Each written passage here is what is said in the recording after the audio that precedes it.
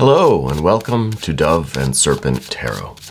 This is a reading for Taurus. If Taurus is your sun, moon, or rising sign, this is your reading. Please hit the like button, leave a comment, consider subscribing to the channel, especially if this reading resonates with you. Now, this is going to be a general reading, so try to be open and receptive to whatever may come through during our time together. I am merely the messenger.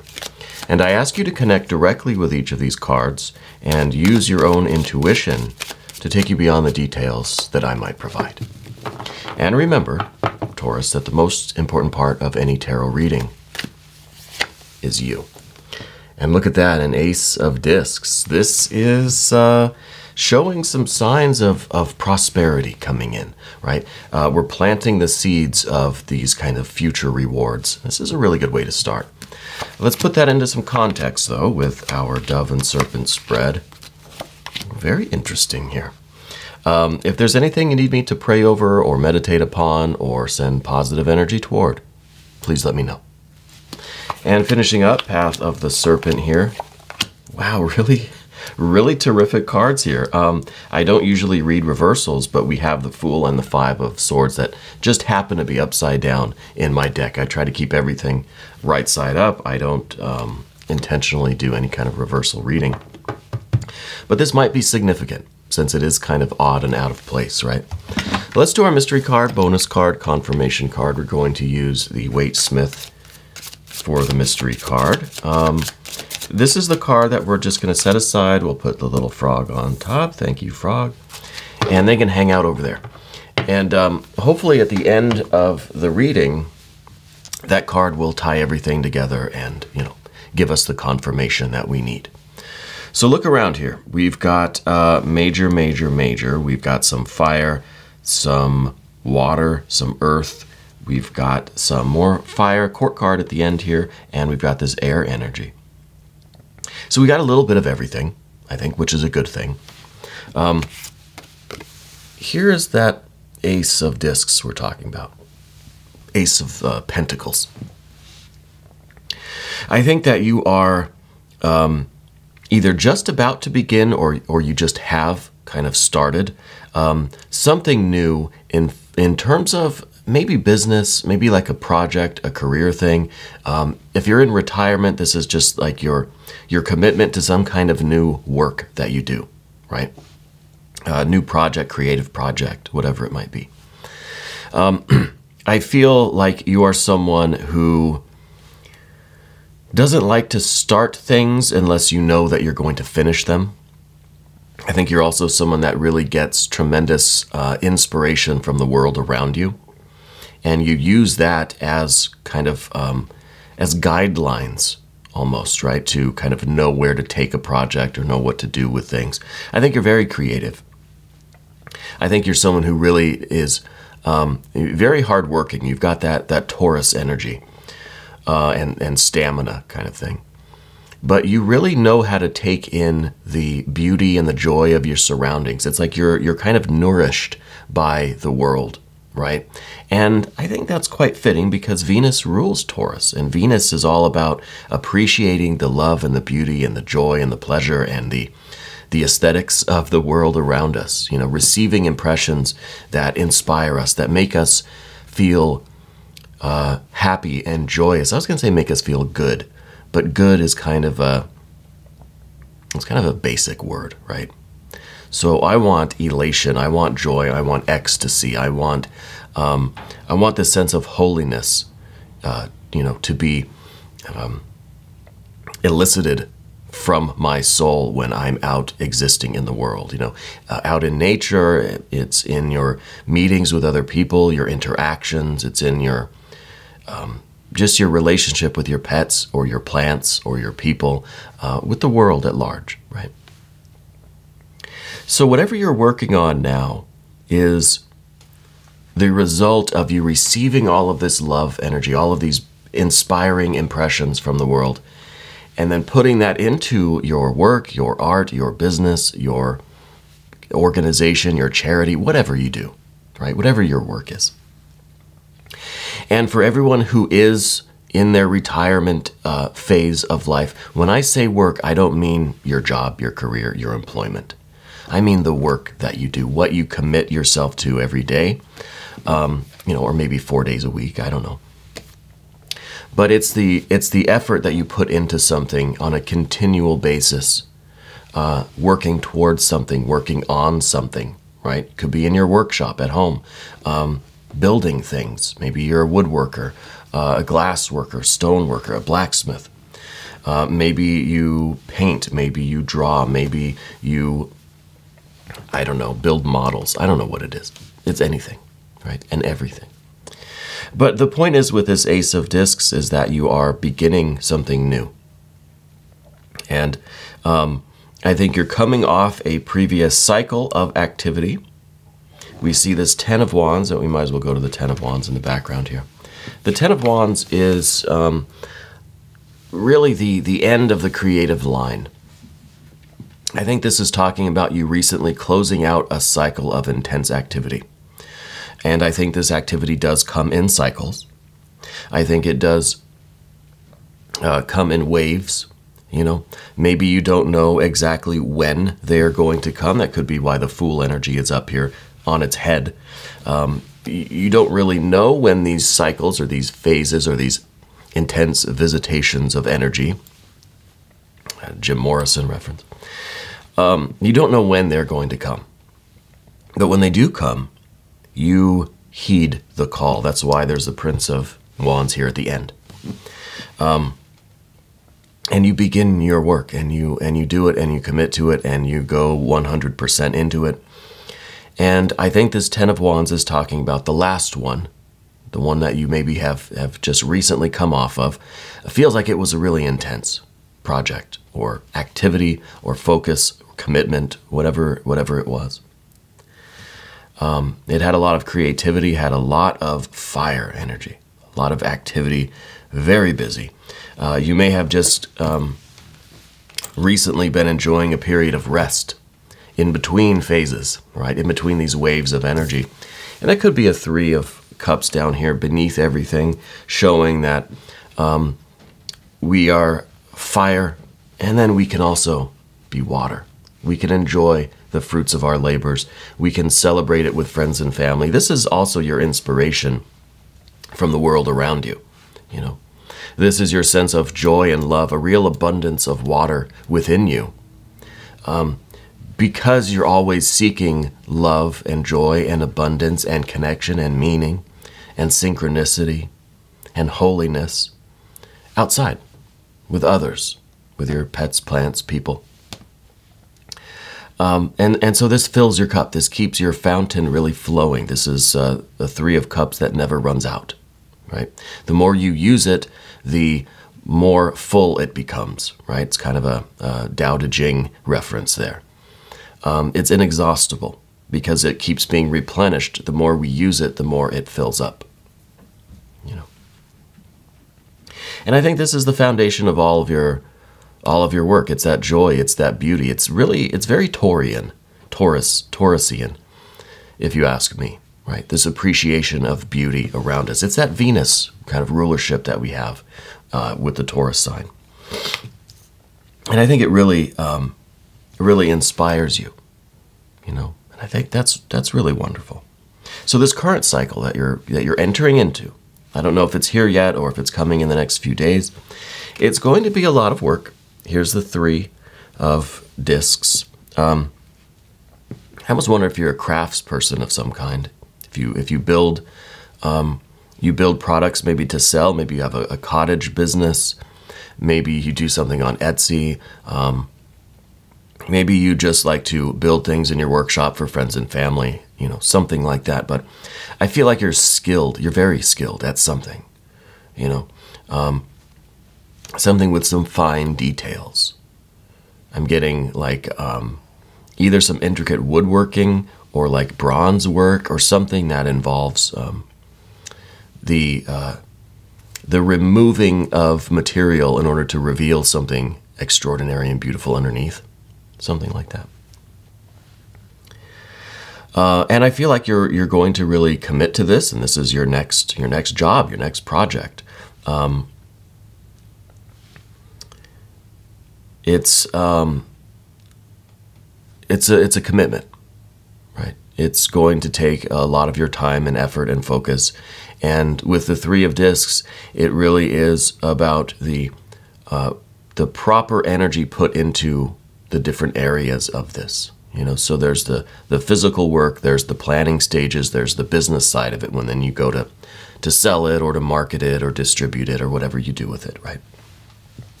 Kind of the before, the during, and the after, you know. And so we have those three kind of components of the work. And then I think there's also these three phases of the work where there is the initial rush and spark and you're enthusiastic and you're going. And then the middle phase where you're kind of tired of it. You almost feel like giving up and you just think, I just don't like this. I don't like the way it's turning out. I don't want to do it anymore. I just want to go sit on the couch. And then that third phase, which is that renewed vigor, but in a calm way, almost like it's now become your divine mission in life, right? To finish this project. It almost has become your holy task. And I think you might operate in those kinds of phases. We have, the 3 and the 3 of Cups down there. It's kind of a significant number for you. It could be that these kinds of projects, these waves of energy happen in sets of 3. It could be that it's generally about 3 months or maybe 3 weeks, or it could be 3 days even, in between these projects. It could be that you have to make 3 of them right now, whatever they may be. Okay, so I think 3 is very significant for you. But I feel like the work that you do is meant to reveal, like I said, you're kind of chiseling away or removing material, like a sculpture or some woodworking or something, where you're trying to, through your skill, the skill of your hand, your tools, reveal the beauty that is underneath, right? You're chiseling away at something to reveal that beauty underneath it. And I get the sense that you are an artist in that way, you know, and it may be that you don't even consider yourself an artist, that this is just a practical skill that you have, but there's a real art to it, okay? Now, this Fool energy came out of the deck on its head, upside down. I generally don't read reversals. There's some component of this that is a little bit confusing right now. There's almost this this sense of I don't know if things have become too routine with this. I mean, if we have these number 3s, we kind of we're able to predict it a little bit. Well, I know it's going to be 3 weeks or whatever until the next one, or I know it just seems like it's a little bit too rhythmic. You know, it's almost too predictable. There's not enough surprise left in it. The Fool on its head leads me to believe that there's another force involved here. It might be a person, you know. I think that there is some confusion with this other person. Maybe it's whoever has commissioned you or whoever's involved in this work, or maybe the customer or the organization that you associate with. The other, okay? Whoever the other is, I feel like they've been kind of acting strangely. They've been acting out of character. And I don't know if that's because they're asking you for this product or project, or they're trying to influence how you do things. Because I get this feeling that they're kind of butting into your business a little bit, right? They're being a little bit inconsiderate, which seems a little out of character for them. And I don't know what this has to do with your work. Like, I think maybe they're either the people who pay you, or like the customer, or maybe your employer, or I don't know, the friend or the family member for whom you're doing this creative work, this project. But I feel like they're trying to, well, maybe not trying, but they are kind of disrupting your flow, okay? because it generally is this routine. It is fairly predictable for you, but there's this Fool that comes dancing in and upsets this kind of rhythm that we have. That throws the balance off a little bit. You know, a little bit of disruption. And I feel like there's this feeling of inconsideration, right? You don't really appreciate this energy. You know, we said at the very start that it kind of seems like it's becoming too rhythmic, but I know you're comfortable with that. So this Fool energy coming in to upset that rhythm is unwanted. It's not appreciated. But at the same time, maybe it's necessary. Maybe we need to kind of turn things upside down a little bit. Maybe we need to be surprised. You know, it's an odd feeling that I get because it's a very kind of predictable rhythm, right? Every 3 weeks or whatever it is. It's just kind of a routine now. And we can sometimes get very comfortable in routines. So the Fool energy might be, you know, in Castaneda's world, it might be Don Juan with his histrionics, just really doing the unexpected, right? It's just in a professional conversation, suddenly someone starts just dancing and whatever and doing flips off the table and really acting out of character, right? Something to disrupt. It's that kind of cognitive dissonance where we don't know if what we're seeing is real. It's just kind of, it's bringing us to a new conscious awareness, right? It's making us feel very self-conscious because this isn't just like an autopilot kind of thing. Now we're really aware, you know, seeing something out of the ordinary, experience something that is completely unexpected, brings us to a little bit of that self-consciousness. And I think this Fool energy is pretty much Don Juan doing these things to kind of awaken you to this habit of routine that we're in, right? So this is the kind of like an elephant in the room. This is the clown kind of dancing around. I hope no one has a fear of clowns. This is the court jester that comes in to a very serious discussion in the king's court.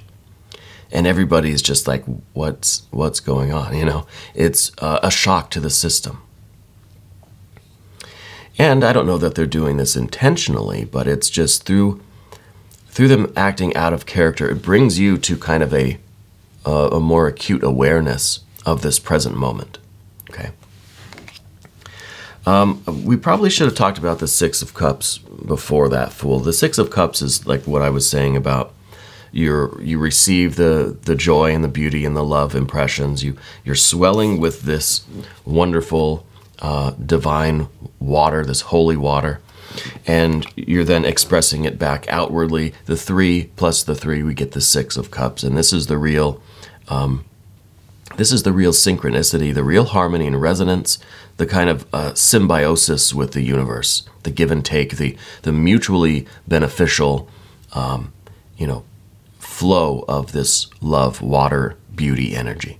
Okay, so this is kind of the result of the work that you do, which leads me to think that maybe this isn't like a career or a job or something, you know, because the results of your work is more love and joy and beauty and happiness, not necessarily coins, right? We don't really see a lot of earth energy around us. Just with what we're doing is related to the material world. But the work on the material plane is kind of just the symbol of all of this other energy that's going on. You know, it's just the outward expression of all of this, well, the water energy mostly. But as we get to the path of the serpent, I think you're being asked to open yourself to this acute awareness. This Fool energy that comes in is really like, you know, I'm trying to think of a reference for this one. I'm sure there are millions of references. where the foolish person, let's say, I don't want to say like the bumbling fool or the idiot or something, the fool energy comes into a problem, and everybody thinks, "Oh, get out of here! You're not helping," you know. But the fool, in their innocence, in their foolishness, in their dancing around and being silly, accidentally bumps into something, bumps into a lever, hits a button, and that fixes everything, right? What movie is that? That's probably 1,000 movies. Leave a comment, let me know where that metaphor is in your your favorite movie or something. But I feel like that's kind of the message of the priestess here. This is some real full moon energy, and I think that we need to be open to this awareness. It is an important thing. Anytime our consciousness notices something, right? Like really notices something, and we feel an awareness of ourselves and that object or person or event. That is something that we should take seriously, and that's something significant, right? I mean, right now, yes, I'm conscious of the lights and the cameras and the cards in front of me and all that stuff. But when I see something that really stands out, like when that fool was upside down, something out of the ordinary. Something that typically, generally, in my expectation, shouldn't be there, right? Because I try to keep all my cards upright. I don't do reversals. I don't need to do reversals. I don't think anyone really does, because each card has light and shadow to it, right?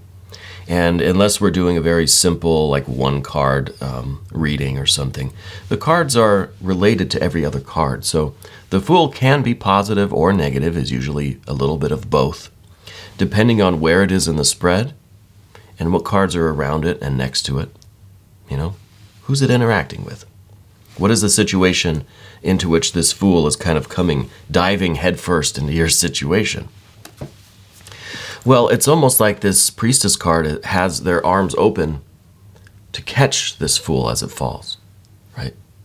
So the universe really could be preparing you for a very significant moment. It's just, again, I'm thinking of like a cartoon or something where someone's just in their workshop working, and then in flies this person, or, you know, someone in distress, or someone that just had their own adventure and was like shot out of a cannon or something and just crashes through the building and lands right in the blacksmith's arms or something, you know.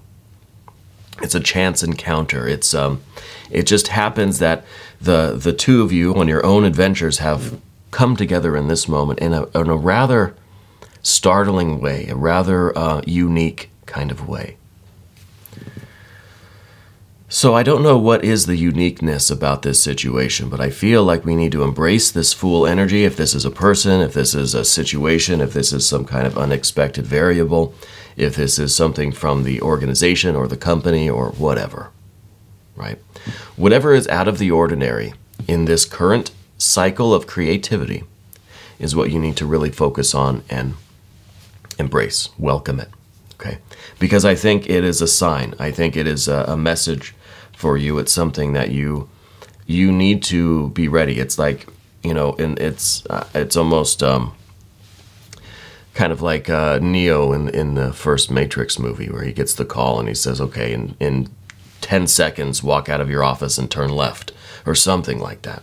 So it's almost like the universe is saying, look, in 3 seconds, open up your arms, get ready to catch something. And then in comes this Fool, and it's whatever, you know. I'm sure I don't have the Matrix movie exactly right. It's been years since I've seen it. But I feel like this is all part of your destiny. Here is the Wheel of Fortune. This is the part of the larger wheel. I think you're aware of these smaller wheels, the kind of weekly, or, you know, the daily, weekly, monthly, yearly cycles of your life. The energy comes, you work, you create, the energy goes. Your love and beauty and sense of aesthetics and joy and elation and connection flows outwardly. It flows back inwardly. It's very rhythmic. It's like the moon energy. It's like the ebb and flow, the waxing and waning. The more short cycles, but this is a larger wheel. This is the grand cycle, right? This is the lifetime cycle. So whatever is happening now with this Fool energy is a very important step on your larger cycle, okay?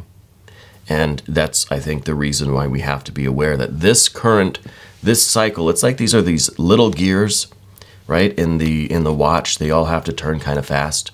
And this is the big gear in the watch that is going, you know, slowly or however exactly it works. There's larger gears and smaller gears, I think. Anyway, the Five of Swords also came out upside down, or, I mean, it should usually be this way. I like to say this is right side up, okay, with the point of spirit at the very top. Your highest sense of divinity, your highest ideal of holiness is in charge of things, right?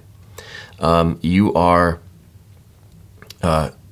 understanding. You are achieving clarity.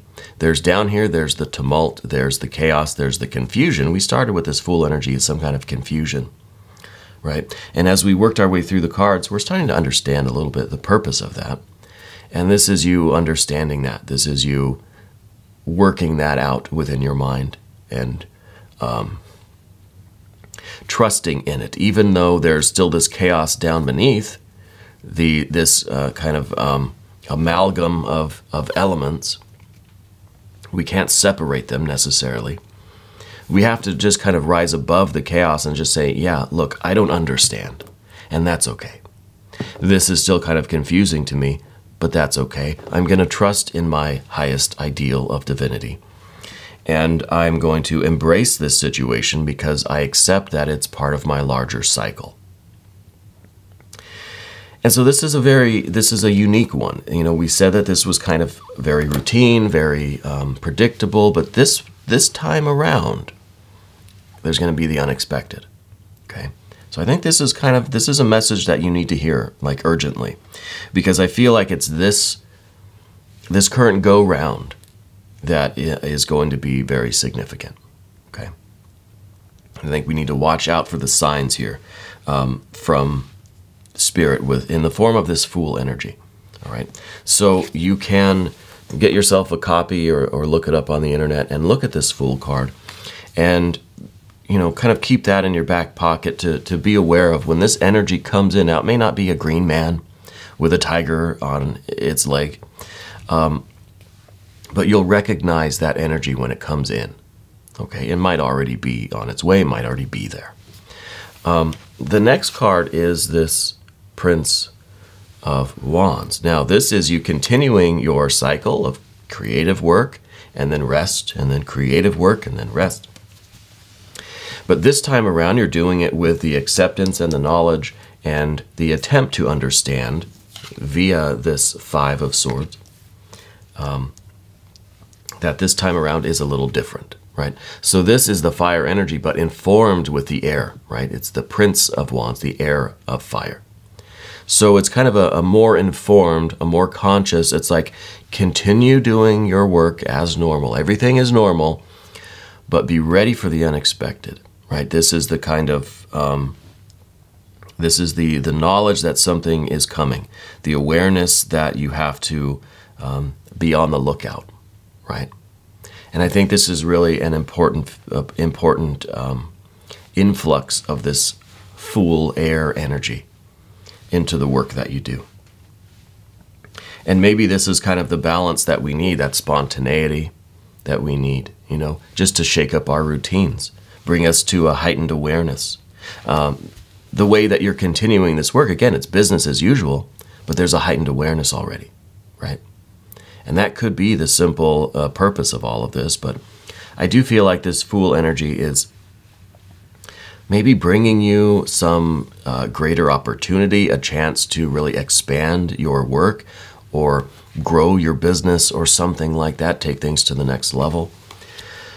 We're going to take things to the mystery card and see what this might reveal. Thank you, Frog.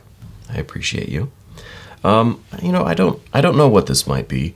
It could be some more earth energy, but things are pretty balanced the way they are. So let's just jump into it and see what we've got. A Queen of Swords. This is the understanding that will eventually come. This card's saying, look, trust in this energy now. In time, you will understand, right? You will understand the spiritual significance of this current configuration of energy. The current alignment of cards and energies here will reveal itself to you, and you will come to understand the purpose of it all, right? This is the water of the air. This is that heightened awareness, the attempt at understanding, the attempt at figuring it out mentally. But now it's got that water component inside. And the water is what was important to us to begin with, right? So it's going to be an understanding, and it's going to be related to this sense of aesthetics, the sense of joy and connection that we started with, right? So this is very, very important time in your life. I'm very excited for you. We're going to do an extended too. If you want to stick around, just click on the link right there. You can have access to all of the extended readings. I want to thank you for being here. Please hit the like button. Please leave a comment. Consider subscribing to the channel if this resonated with you. Thank you again for being here, and thank you for being the most important part of Dove and Serpent Tarot.